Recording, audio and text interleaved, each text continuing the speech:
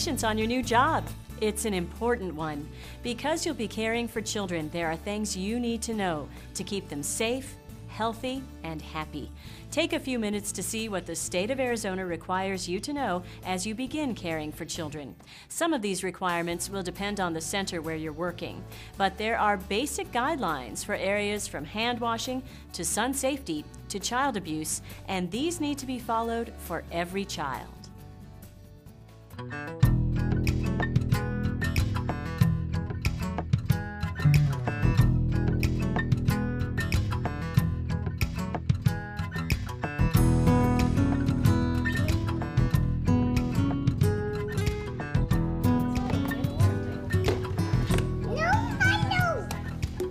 Every day in the life of a young child gives them a chance to learn how to get along with others and how to be responsible for themselves. That was very nice manner.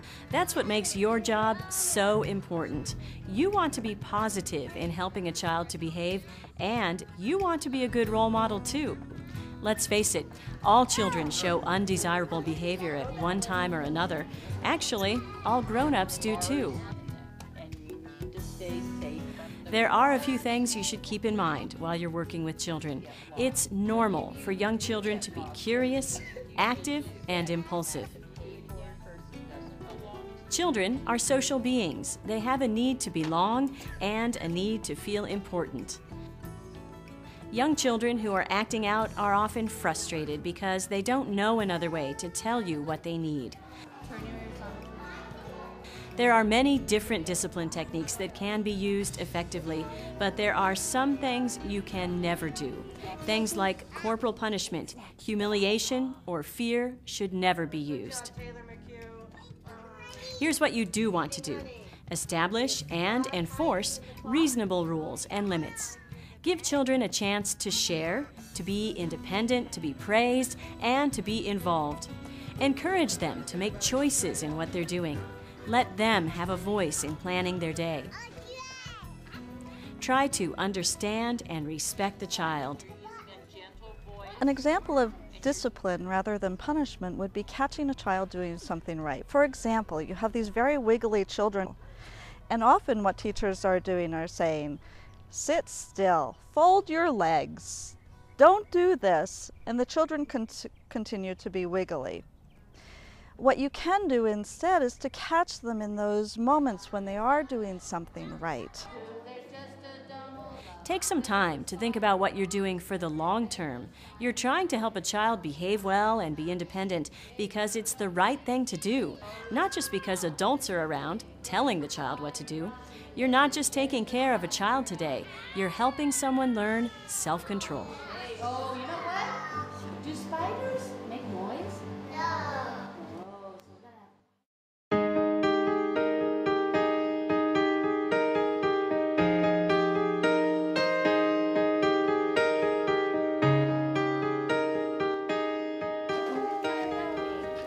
Children use their hands to learn a lot about their world. Making these discoveries can be a dirty business, so it's important that children learn the right way to wash their hands.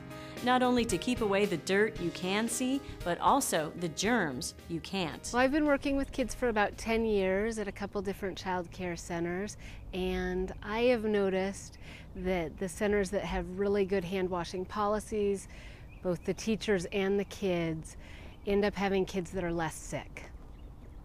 And if they do get sick, they get healthier more quickly.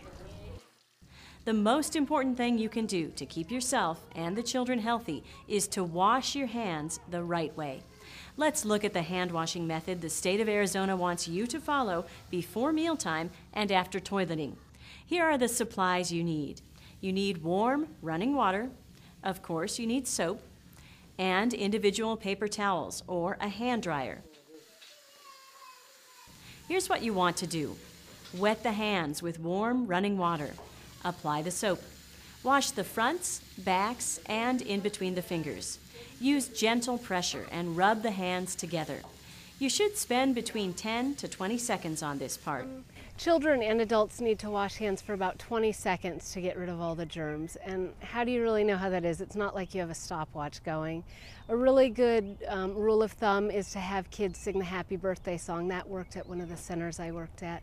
Or you can have them sing just about any song. You can always make up your own song about hand washing, and the kids love that. Happy birthday to you. Rinse all the soap and soil from the hands with running water, letting the dirty water go down the drain. Dry the hands completely with a disposable paper towel or commercial hand blower. You may need more than one paper towel. Some people use the paper towel to turn off the faucet and open the door. Immediately throw away any used paper towels in the trash. Small children need more help washing their hands, but everyone will be better off if you set a good example of washing your hands well and often.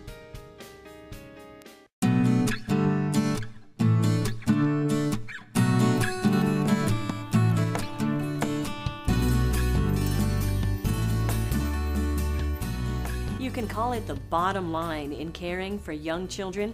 A clean diaper can make all the difference to them. And for you, knowing how to change a diaper properly can help keep disease from spreading. The area for diaper changing should be separated from anywhere food is prepared, with a nearby sink and a sturdy surface for the child to lie down. It's a good idea to check on the diaper changing supplies before you get started, since you cannot leave the child alone in the middle of a changing to go get something you need. These are things that should always be in the diapering area: soap, bleach water, plastic bags, latex gloves, lined trash cans. These are items you will need to gather for each child you change: diapers, wipes, and a change of clean clothes if necessary. Place the child on the diapering surface. If the diaper has leaked, put a paper towel on the surface first. Put on latex gloves and don't touch anything you don't need to. If the child's clothing is dirty, take it off and put it in a plastic bag labeled with the child's name. This should go in a separate container. Remove the soiled diaper, throw it away in the container for dirty diapers. Clean the child's bottom with a disposable wipe and throw the wipe away in that same container where the dirty diapers go.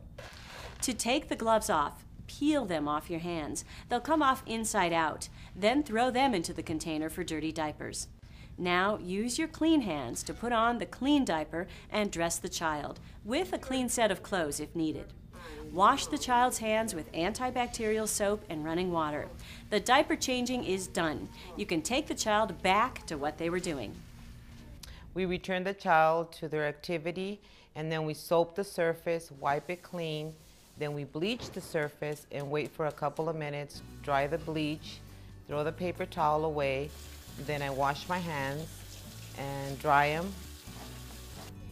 Fill out the diapering log by writing the name of the child, the date and time, and anything you saw that might be important. Sign the log. That's your last step. You can see how changing the diaper properly by following these steps helps prevent contamination, and keeping everyone healthy is important for the bottom line.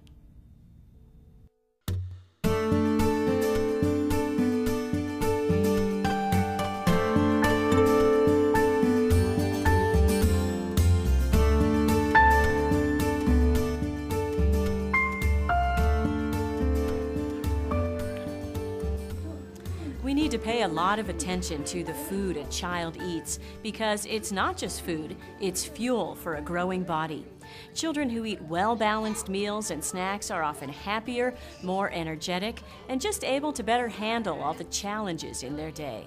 The government has some guidelines for meals and snacks if they are prepared and served by the child care program. Here's what to look for. The food itself should have nutrients and food energy that is essential for a child. Junk food can taste good, but it doesn't do good things for the child's body. A child needs to eat from all the different food groups. Fruits and vegetables are great foods for children, and they're best when they're served in their natural state. Frozen fruits and vegetables are better than canned, and a lot better than fruit juice. Cereals and breads should be made with whole grains, and boiled or baked foods should be served more often than fried foods. The center needs to provide milk or juice if it's not provided by a parent. At our center, parents send the lunch every day. We usually make sure to leave whatever the children don't eat in the lunchbox and send it home. That way at night, parents can have a good idea of what the children have eaten during the day and compensate for their nutritional needs. What week are we off? Menus for the program need to be posted at least a week in advance. This gives parents a chance to know what will be served in case the child has any food allergies. We all know that in this country, many children are in danger of being overweight. So teaching them healthy attitudes about food will help them now and as they grow up. Here's what you want to do. Make sure meals and snacks are served about the same time each day. Don't serve big portions. A child doesn't need a huge serving. Follow the guidelines for child portions that the government gives, and if a child is still hungry, he or she can be given another serving. When you offer that second serving, offer vegetables, fresh fruit, and whole grain breads and cereals first. Those are the foods that are key to a healthy body. When we were growing up, it was pretty standard practice that adults made us sit at the table until we were done with everything on our plate. Now we know that that isn't the best thing to do for children. Children shouldn't be forced to eat if they're already full. It can really encourage them to overeat. Don't bring in food as a way to comfort a child or as a reward for their behavior or to distract them. Make meal and snack time a pleasant time for children. Don't use that time to punish or lecture. Let staff members model good eating habits. Encourage children to feed themselves and use good table manners. Remember, you're not just helping a child eat today's meal, you're building attitudes toward food that can make a big difference in their overall health for years to come.